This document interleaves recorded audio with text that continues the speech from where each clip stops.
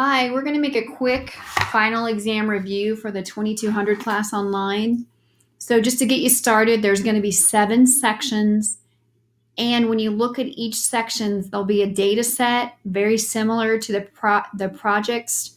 So what you need to do is be mindful that there's different data for each section. And we're going to go over the topics on the exams. And I've got Professor Ralston with me right now, and she's going to add her input so we can help you study the best way that you can. So for number 1, you need to go back over confidence intervals in Module 3. And remember, there were 2. There was T interval and there was Z interval. Right.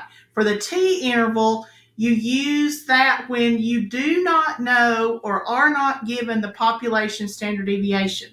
The Z interval is used if you do know the population standard deviation.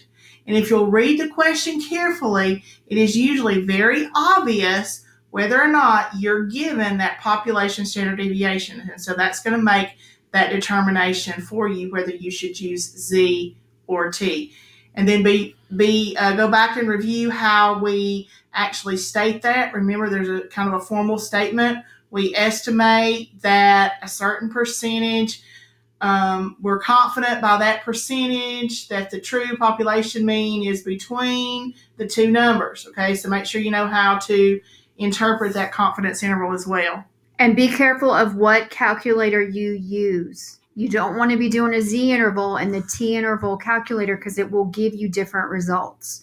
So once you make the determination if it's a T or a Z interval, make sure to go to the right website. And remember, in the course, at the top, under the Start Here section, it's the websites for the course. Make sure you either have them all open or you can get to them very quickly. All right, so let's keep scrolling down. So number 2, one mean hypothesis test. This was in Module 3.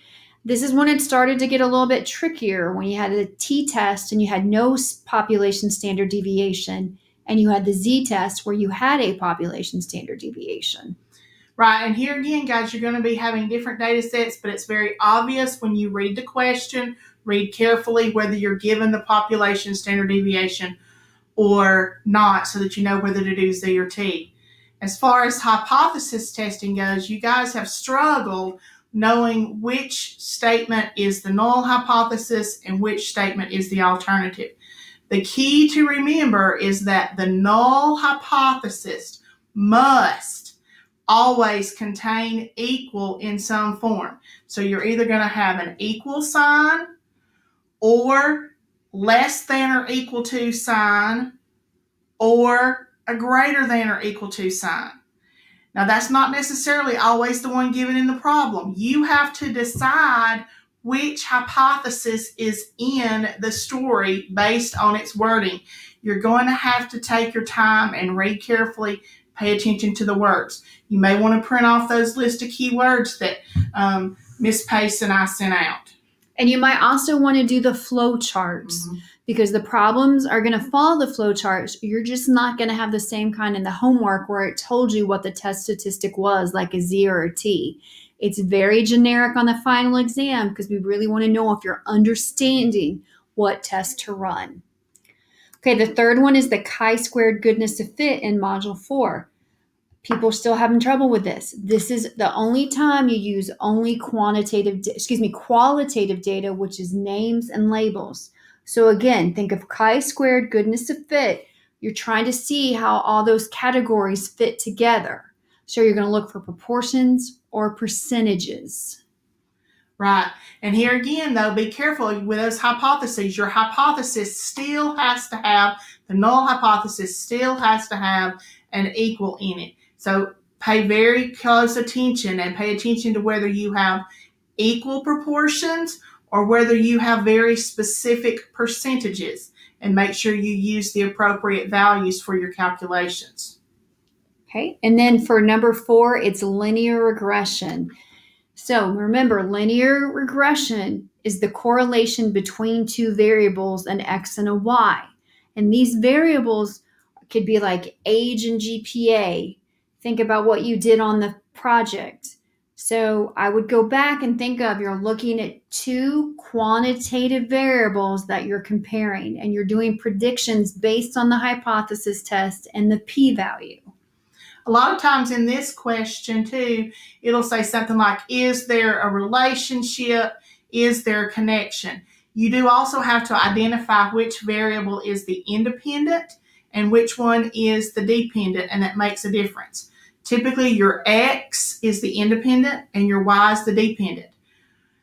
And then you go through the process of determining if there even is a correlation. If there is a correlation, then you are able to find the line of best fit equation. And if you have that equation, then, guys, you can make predictions. Okay, and for a prediction, the value for the independent variable is typically given to you, and you simply plug it into the equation that you've gotten from the website. Don't overthink it.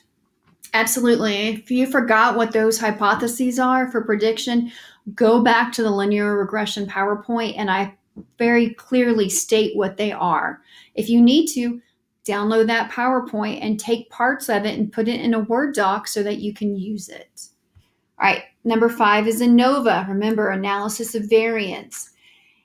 This is in Module 4, and this is when you have quantitative data sorted by qualitative data. So think of it this way. You've got data, but you're looking at it by categories, but there's a quantitative measure for those categories. You're going to see words in this one. Typically, you're looking at how the mean or the average of each one of those groups. We're trying to see either if all the groups are the same or are the groups different. So you want to look for the word mean or average. And remember also, there were 2 different websites for ANOVA. And the second one listed actually works best because it works for how many ever groups you have, whether you have 3 groups or 4 groups or 5 groups. That one works best. So I would suggest that you use that particular website. And again, try to, if you can open the browser as Google Chrome, a lot of these websites work a lot better in Google Chrome than anything else. All right, number 6, types of data, Module 1. Unfortunately, in the linear regression, we had that in there, and I wasn't a stickler for grading, but you need to be careful and go back and review these. Remember, quantitative and qualitative. Qualitative can only be nominal or ordinal. For quantitative, you can have discrete, continuous, and then ratio interval. Go back. There's been a flow chart added since we covered that. It might help you to have that flow chart printed out or available for you during the test.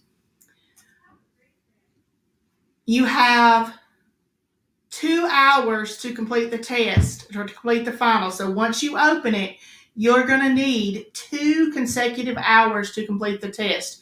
You can use the resources from your notebook, the projects you've worked on all semester. So you want to have those available so you're not scrambling at the last minute. Again, pull out some things that you know you're going to need. Have access, have those browsers open to get to your websites. And we wish you lots of luck. And remember, you can't work with anybody else on this. This has to be your own work. And even though there's 2 different types of final exam, there's randomization, so you might not get the same answers or problems as anybody else. And those data sets, I will warn you now, they look very similar, but there could be differences hidden in the data. Wish you the best of luck. Take care.